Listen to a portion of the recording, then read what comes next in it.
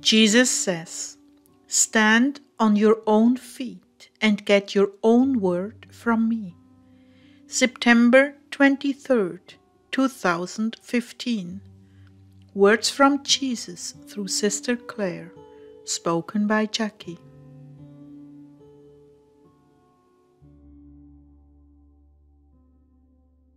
Clare began. Tonight's worship was very special. The Lord presented himself as a young child, around 8 years old, and presented me as a young child, a little girl, in a pinafore with flowers in my hair. And we were dancing together, merrily, as children dance, very innocently and playfully, though I have to admit, he certainly knows how to twirl me around in circles. It was a very sweet time, and he really insisted on showing me myself as a young girl. I'm weary of waiting for the rapture, weary of world events not coming to a head, weary of still being in a position of not knowing and just waiting on the Lord. I mean, all these things are very fleshly. They're not spiritual thoughts. That's coming from self-pity. The Lord was very tender with me and said, "I know how you feel. Rest your head here, Clare. Truly, it won't be much longer now. I don't like to see you suffer. Never do I like to see you suffer. Sometimes it's just a necessary evil that accompanies life. Still, I abhor suffering, and I'm so looking forward to the day you are liberated from this earth. When that happens, very little suffering will be left for you, except the moral suffering of seeing people perish and choose death over life. But even that will be restricted to you. There is a certain level of joy in heaven that is almost always and perpetually celebrated.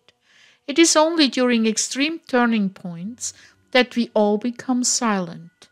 One such time is coming very soon. Lord, you know I've set aside the rapture so much. I even wonder sometimes if I'll be alive to see it. Oh no, you mustn't do that.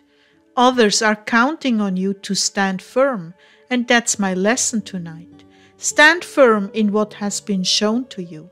It is dependable and trustworthy.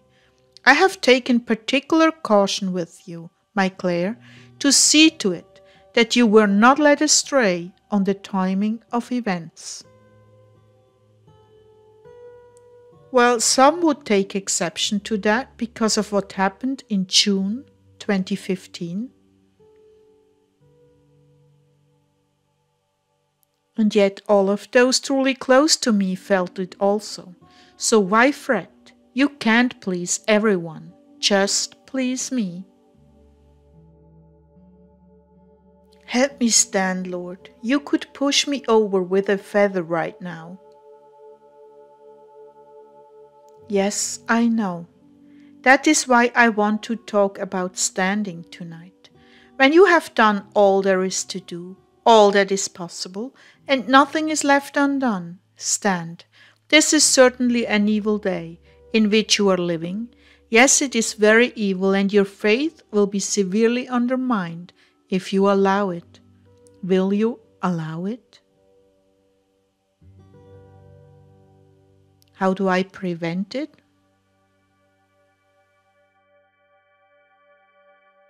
Take every thought captive and look for my signs that you are on the right track. I know exactly what you're going through right now. There is a certain weariness of life coupled with fears of the immediate future. I know well what ails you, my brides. O Lord, please strengthen me with a rapture dream or the like, anything from your vast storehouse of gifts. My heart is so faint. You will recover, and when you do, you can reassure my people that time is still short, That is why we didn't go for the more lengthy procedure for your teeth. You will soon have perfect teeth in heaven, and no braces necessary. All those malformations that you had on earth, every one of them will be wiped away as you leave the imperfect behind to assume the perfect. He continued, quoting scripture. In a moment, in the twinkling of an eye, at the last trump, for the trumpet will sound, and the dead will be raised imperishable, and we will be changed. For this perishable must put on the imperishable, and this mortal must put on immortality. But when this perishable has put on the imperishable, and this mortal has put on immortality, then will come about the saying that is written, Death is swallowed up in victory. O death, where is your sting? O death, where is your victory? And the sting of death is sin, and the power of sin is the law. But thanks be to God, who gives us the victory through our Lord Jesus Christ. Therefore, my beloved brothers, be steadfast, immovable, always excelling in the work of the Lord, knowing that in the Lord your labor is not in vain. 1 Corinthians 15, 52-58. And to this I say, imperfection resulting from the fall will be replaced with perfection, for nothing is in heaven that is considered unclean or blemished. Clare, come back to me. I was drifting mentally. I just went zoom off into the wild blue yonder, and I heard him say, Clare, come back to me. I'm sorry, Lord, where did I go? It doesn't matter. You're back now. There will be fallout in the prophetic community over all the lies that have been circulating. Some will even lose the faith.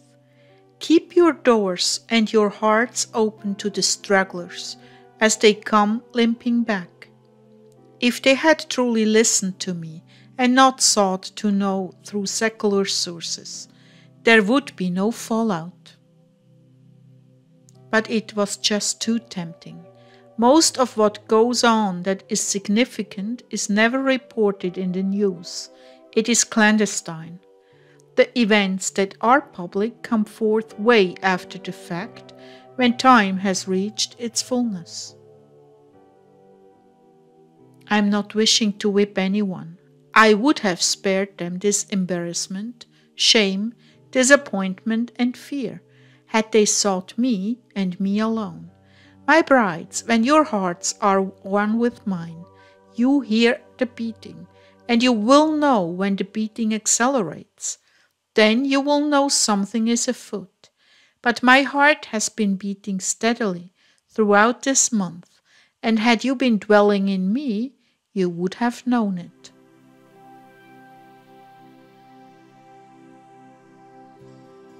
The heart of the world beats erratically all the time. This is deliberate manipulation by the enemy to cause unrest, insecurity, and fear. These emotions cause you to tuck in and change your focus from me to your own security. The issue here is trust, that if you dwell in me and I dwell in you, I will indeed cover all of your concerns. In fact, the more you focus on my agendas, the more I secure yours without any effort on your part.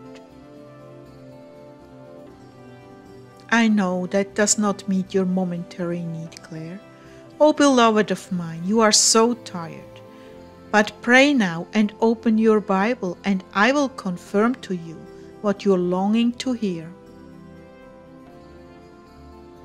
Then he told me to turn my Bible upside down and open it from the back instead of from the front. So I did, and I opened to Luke 17:24. For the Son of Man in his day will be like the lightning, which flashes and lights up the sky from one end to the other.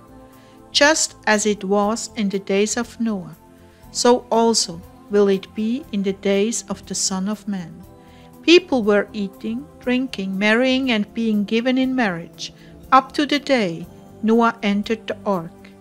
Then the flood came and destroyed them all. It was the same in the days of Lot. People were eating and drinking, buying and selling, planting and building. But the day Lot left Sodom, fire and sulfur rained down from heaven and destroyed them all. I tell you, on that night 2 people will be in one bed. One will be taken and the other left. 2 women will be grinding grain together. One will be taken and the other left. You see, my love, it is I. Oh, thank you, Lord, for that word. You don't have to wait long, Clare. Don't grow weary. Rest in me, dwell in me, and stand on my living words. Living because I have brought them to you as fresh manna. From all the pages you could have turned to, out of 500 pages in your Bible, who do you suppose was responsible for this rhema?